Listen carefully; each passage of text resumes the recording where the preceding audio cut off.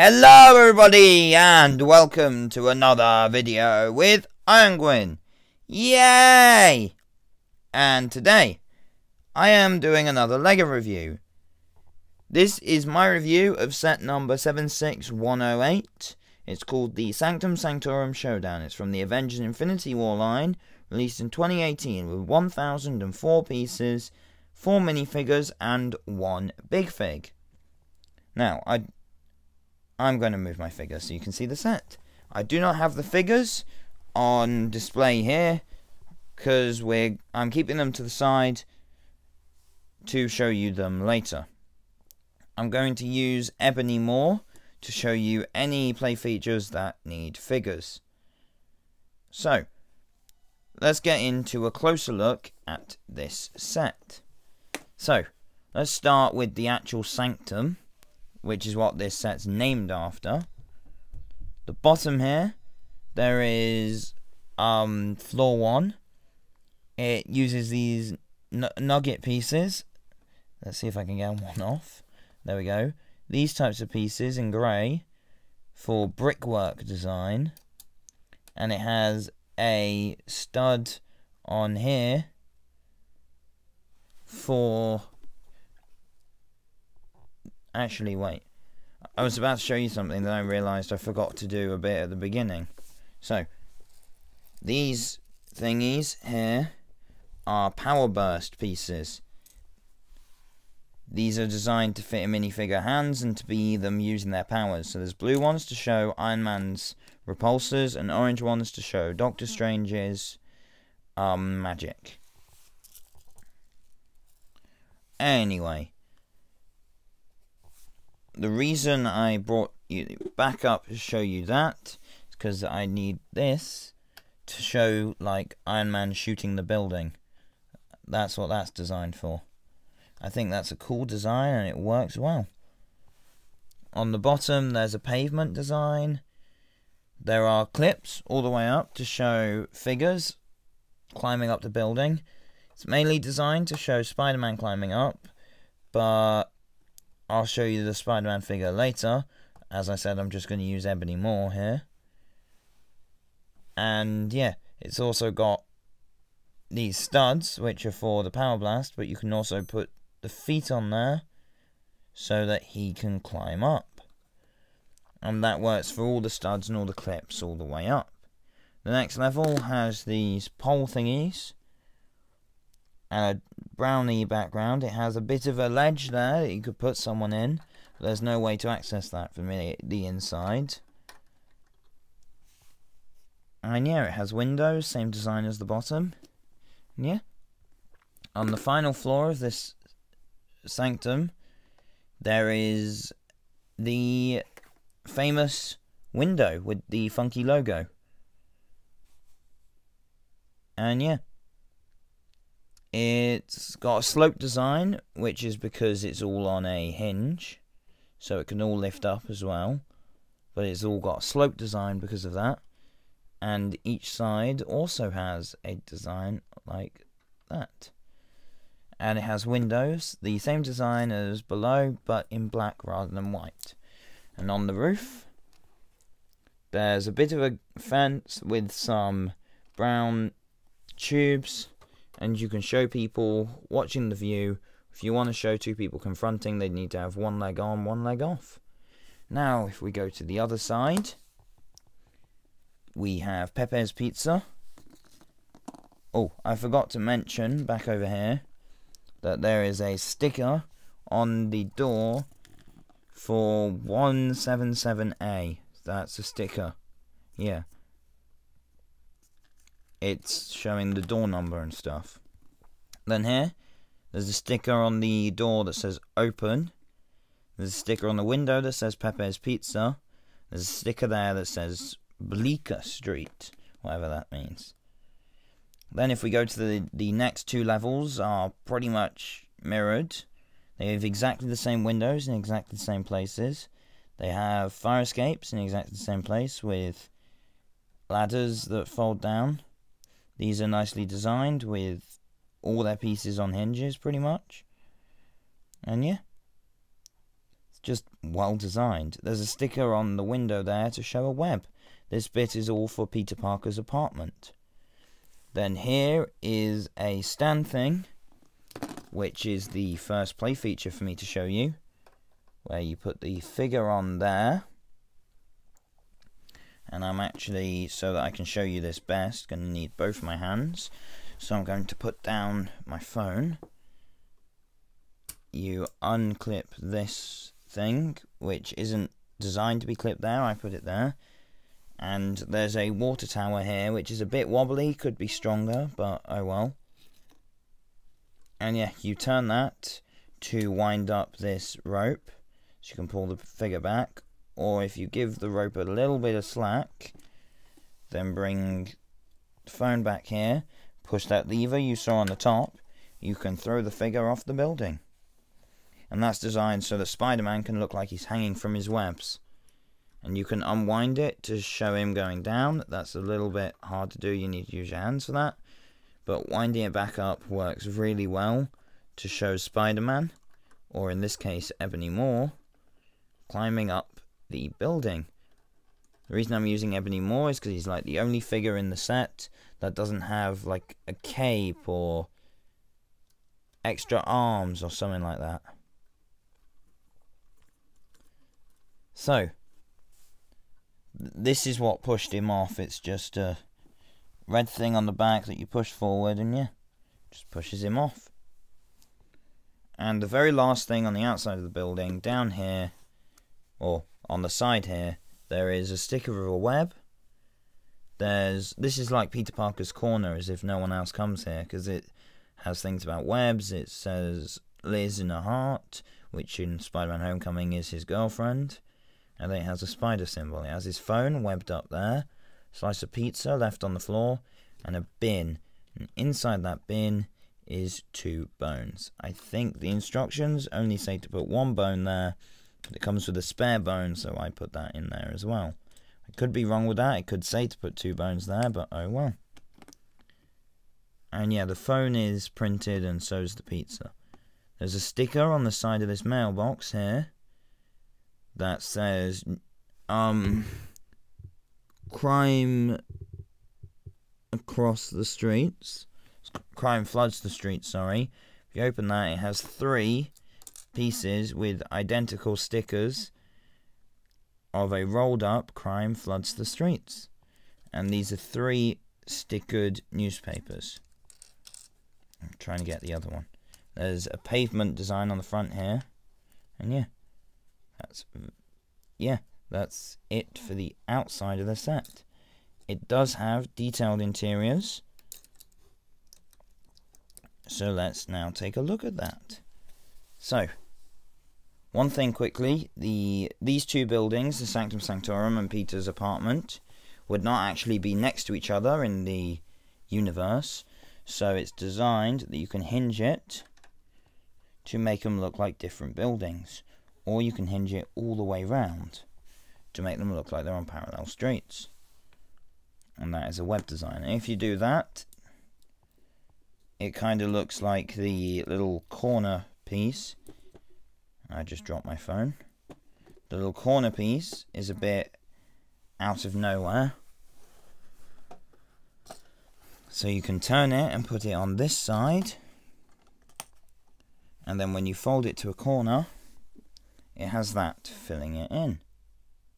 And yeah, that's a nicely designed build. It works, and it's designed to work. So yeah, that's all good.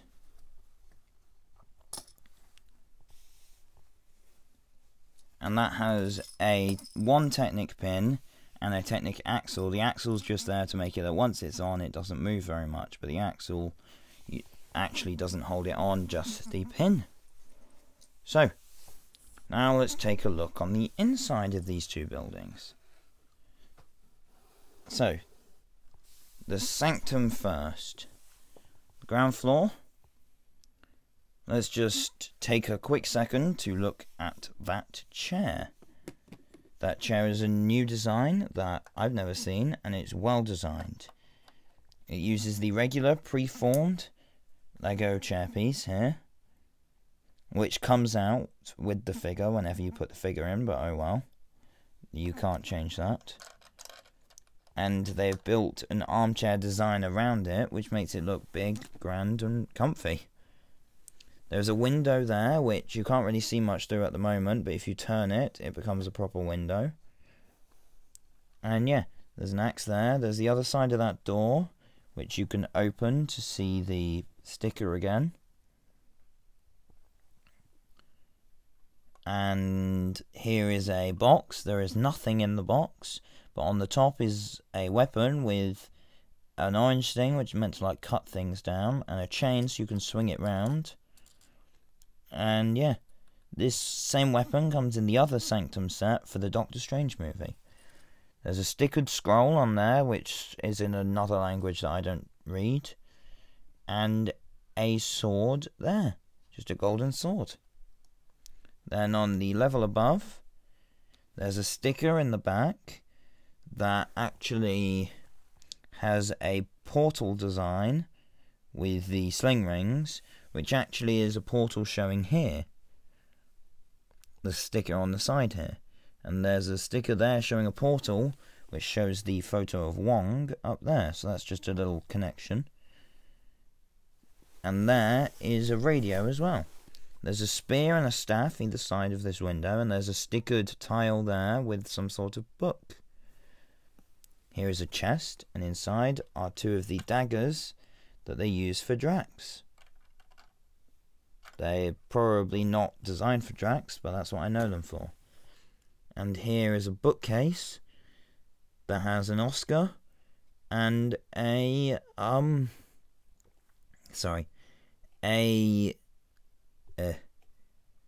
my bad. Some books, some tiles stuck together to look like books. I think that looks nice. And if you hinge the whole thing, then turn this, it launches out a wall. Or it should. I'm probably just doing it wrong. Let's just turn the whole thing back round to look at it from this angle. And then if I put my hand in there and I turn it, it launches out the wall. And there you can see the mechanism that does that. And the time stone is hidden in there. And that is hidden from the bad guys by Doctor Strange. And yeah, it's a time stone. But you can see it through the window, which kind of makes the whole point of hiding it behind a wall a bit stupid if the wall just has a window in it. So, now the top floor of the Sanctum has like a desk. Another Oscar, but that's just because the set came with two, and I put the other one there. It has a candle, and another stickered book. And then here are two stickers. There's one in there and one here of letters. They're the same one, I think. In there are two goblets. A gold one and a clear one.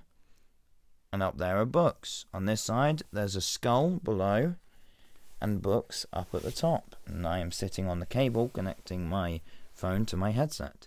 And there's the roof from the back. So, now we can go down to the pizza restaurant. There is a shawarma. Yeah, this is meant to be the shawarma restaurant from the end credit scene of the first Avengers. So don't go around thinking it's just a random pizza restaurant that has nothing to do with anything. It is actually the shawarma restaurant from the first Avengers movie end credit scene. So there's a fire extinguisher here, so that the innocent people can actually defend themselves. Sadly, there's no pizza chef or pizza server, which is a bit annoying, but you can put Spider-Man in there to say that he's doing part-time work. And there is a sticker with the different prices. There's a pizza here, which can be taken off. That's not stuck on there. And you can then take this printed pizza and put it inside of the pizza oven in the back, because it fits. And you can then take it out again and put it on display. Just here. There's a printed till there, and here's how the mechanism to launch the window works. Did I show you that mechanism? Actually, I may not have actually shown you it. So basically there's a little switch on the inside. If you push it, it knocks out the window. And you can see how that works from this side. I'm struggling to get the window in now. Give me a sec. And there we go. There's a window. There's a brown tube here and an oar, which is used for the thingy they flip the pizzas on. So, here is a sticker showing a map and a spider web, because this is the ground floor of Peter Parker's apartment.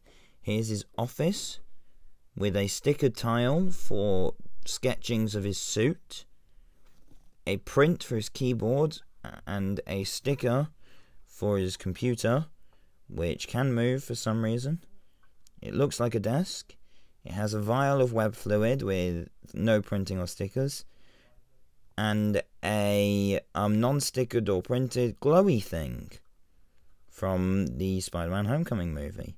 And here's a lamp which moves, and yeah, looks cool. And here is just a outside bit in the corridor with a pile of boxes to show that he's recently moved in, and that says Pete's Stuff on a sticker. Then in the top bit is a bed, a web sticker, and you can put a figure in that bed nicely.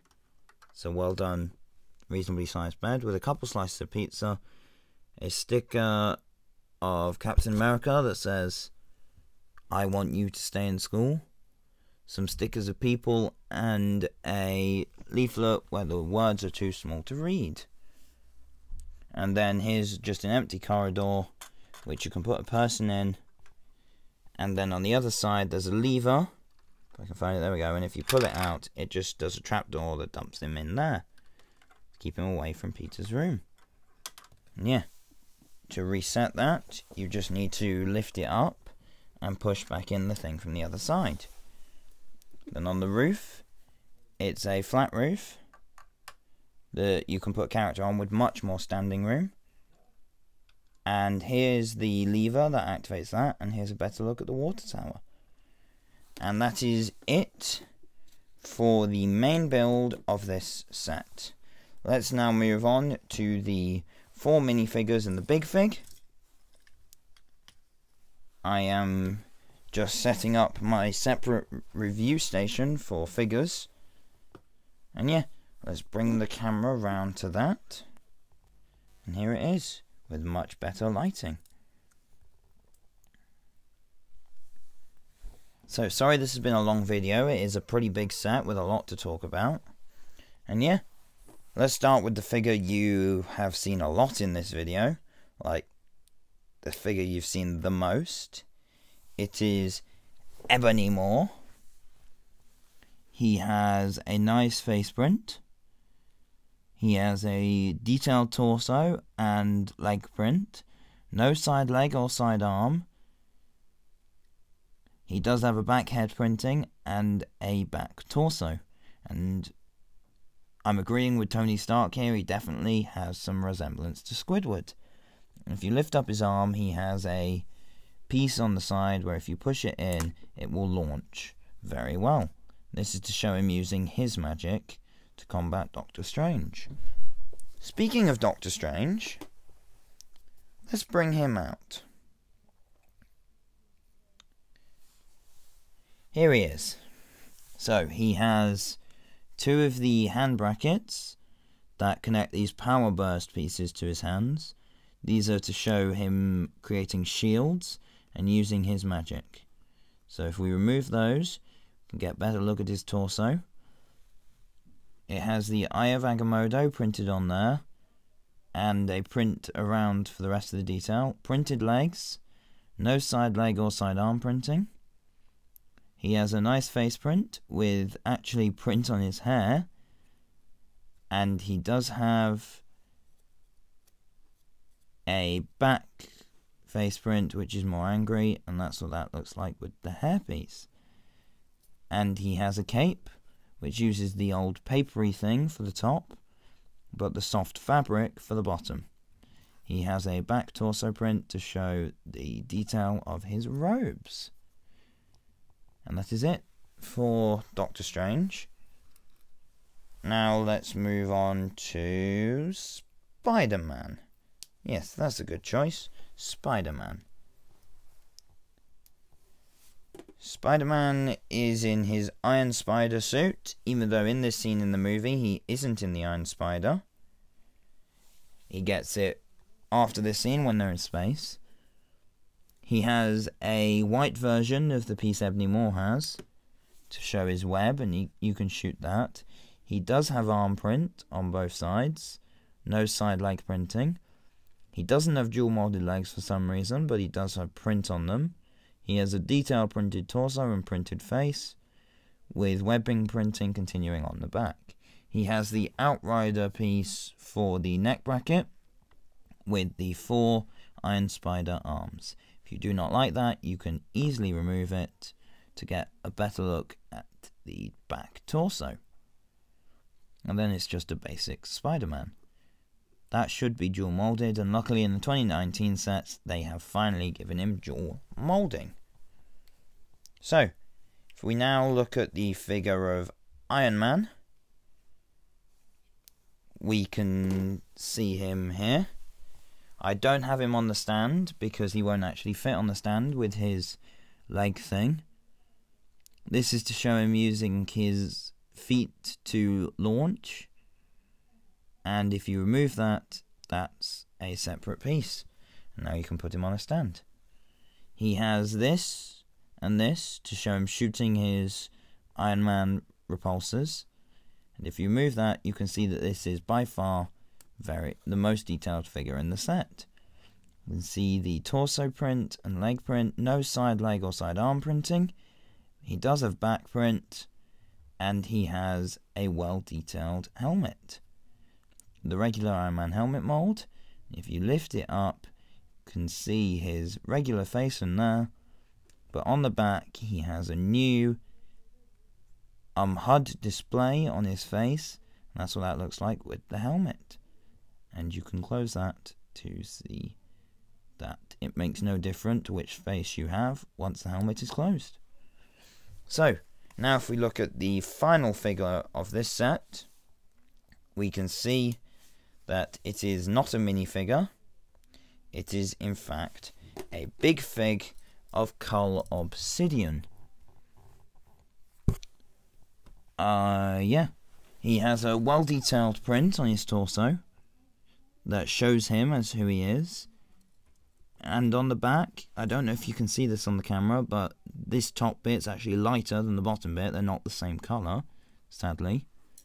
But he has a well-detailed head mould, which is different to any big fig head mould. It's unique, it's got a nice print. He has a shoulder pad print, which is new. Well, not print, a mould, which isn't on any other big fig.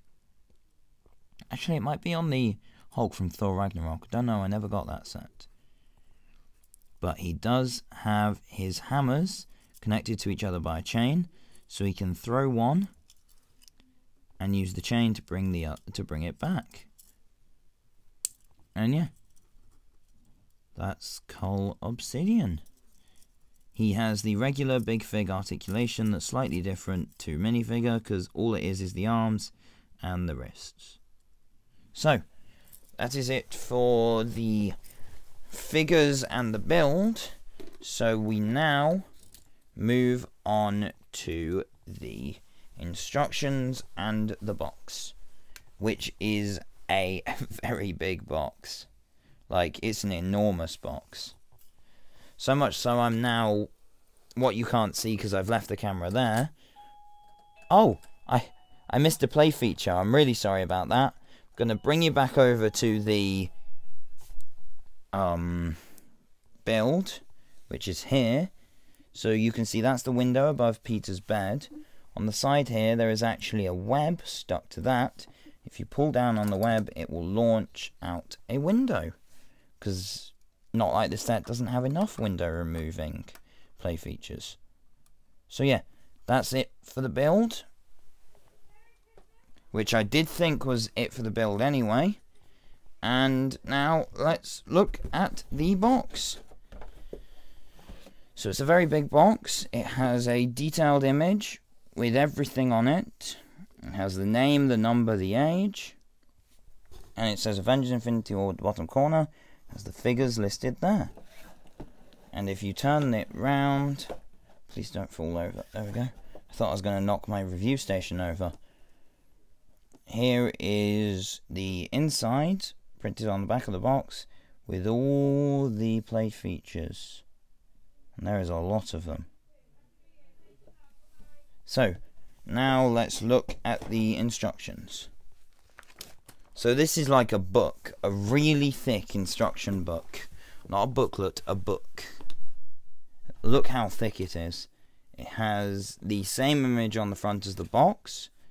And if you flick to the very back, it has some ads. It has these 3 sets. I have those 2. I've reviewed both of them and I've ordered that. It will be coming soon. But as of this video, I have now reviewed all of the Infinity War sets that I own. And here are all of the stones telling you which one comes in which set. I have the space, I have the power, I have the soul, and I have the time. And by next week, I'll have reality as well.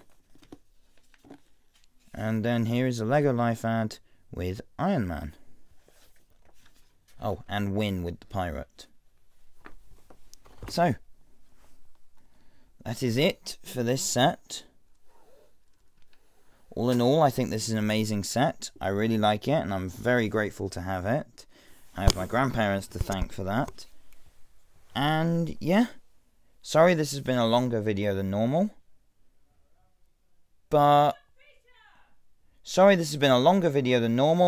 But I decided that I needed to review this set in one video. Thank you for watching. Please like, comment and subscribe, and I will see you in the next video. Don't forget to tell me your opinion of this set in the comments below. Bye!